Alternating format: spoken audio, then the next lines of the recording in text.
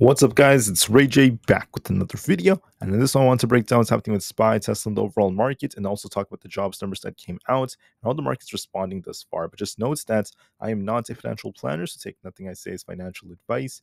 And also, if you guys can, please check out the Moomoo link. If you deposit $100, you're guaranteed 5 free stocks. Deposit $1,000, you're guaranteed 15 in total, not to mention an 8.1% APY on uninvested cash. Offer ends in a few weeks. Anyways, the market is pushing right now because of what we saw from the jobs report. We're getting a very, very positive reaction to it. Let me just break down the numbers real quick before I talk about these charts. So the jobs numbers were not too good. JOLTS job openings were only at about 7.67 million. That's below the 8.1 million expectation.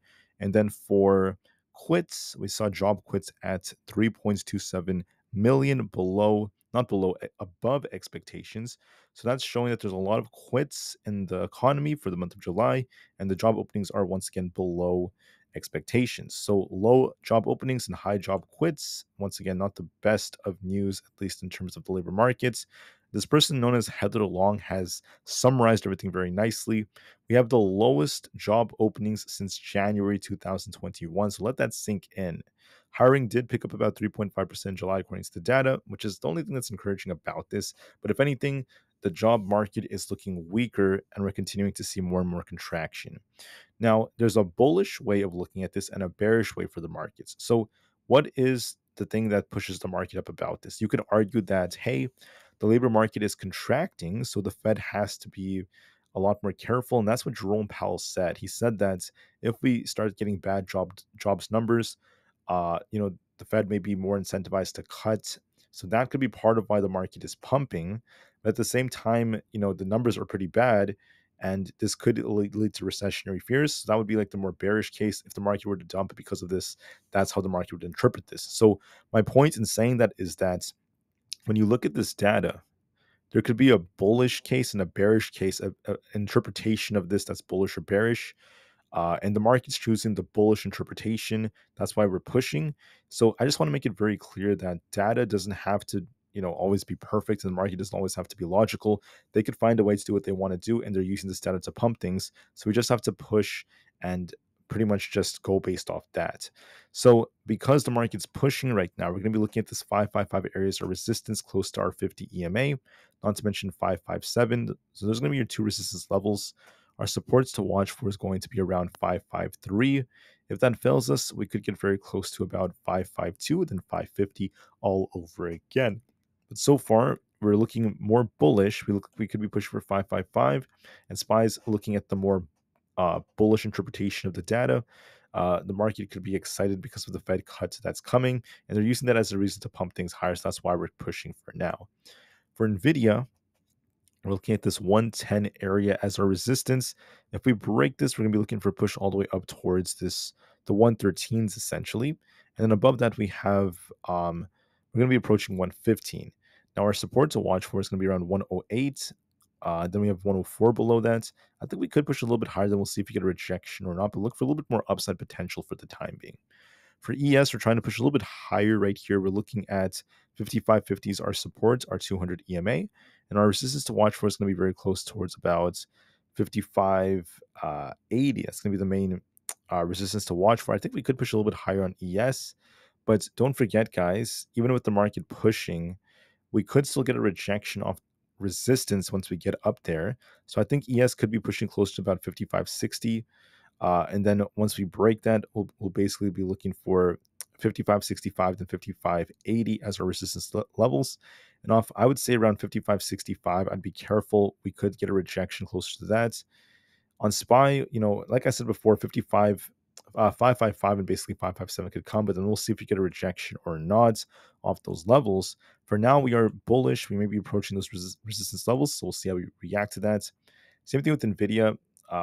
There's 112 and then 115. I just want to clarify we could reject, but for now we're looking more bullish as we approach resistance.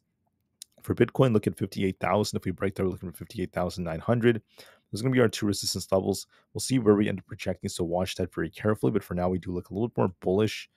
For Tesla, we're looking more bullish as well. We have a nice inverse head and shoulders like structure, and we're going to be looking at this 222 areas of resistance. If that breaks, we're looking for basically 225. Now, the support to watch for is going to be around this 217 area, for now. But we do look more bullish, and I think that we could be pushing for that 222 target, and we'll see if Tesla rejects off that or not. So as of right now, we are favoring upside, but just be careful, because once we get to that resistance, we'll see if we get a rejection. So far, we're doing a good job at holding up, and we are favoring the bullish outcome. For NQ, we look bullish. We could be approaching previous support becoming resistance at 19,200. So it could push a little bit more, but watch resistance to see if we get a rejection. And if we lose 19,000, we're looking for support around 18,900. For now, I do favor the upside for the time being. For the QQQ, we're looking for 465 as resistance, not to mention 468. And we have support around this 460 area. I think I'm favoring a little bit more upside for that 465 zone. We are favoring a little bit of a push, and we'll see what kind of reaction we get from here. But for now, the QQQ is looking bullish. I think we might be pushing higher, and then we'll see what kind of reaction we get off 465. For Aapl, we have 218 as our support. If we hold this, we could be looking for 220 plus, and eventually 222. If we lose 218, we're going to be looking for a dump. But as of right now, we're looking decent. We're just barely holding support, so we'll see how it does. This is still kind of weak compared to the market. So we'll see if 218 holds. For the IWM, we have 212 as critical support. We actually bounce off of that. So we're looking at this 216 area as our resistance. If we lose 212, we would be dipping all the way down to 208. But this is looking more bullish and might be pushing for 216. And we'll see if we reject or not. For a few more, like Coinbase is looking decent. We did dip quite a bit down to about the low 160s only to rebound. So we're going to be looking for basically 168 as resistance, followed by 172. And then our support is going to be around 165. So I think coin could try to rebound closer to 170 to 172, and we'll see if we reject off that or not. Amazon remains range bound. We're trying to hold 175 as support. If this holds, we could try to push closer to 178, but we're still in this range. If we lose the 175s, we remain more bearish. If we break past 178, we turn more bullish. We're still barely holding 175, so I would say that it is possible we rebound a little bit, but we're barely holding support, so we'll see if that holds. It's not looking that strong to me. Meta is showing more strength. If we were to lose 506, I would turn more bearish. As long as we hold above this, we're looking at resistance very close to this 515 area. If that breaks, we're looking for 518. So far, it's doing a good job. For Microsoft, we're looking at resistance at 412, and we have our main support at 410. We have resistance at 410 and 412, and then our support is going to be at about 406. So I think that it depends on 410. If we could hold this, we're looking for 412. If not, it depends if we could hold it above 410 or not. If we do hold it, we could push higher. If not, we could turn. So we'll see. Google has resistance around this 160 area, so we'll see what kind of reaction we get. But just note the market still has potential nonetheless. So if we break 160 on Google, we're looking for 162.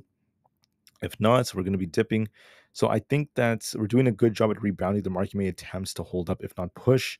But just note that resistance is going to be very tough, and we'll see what kind of reaction we get from there.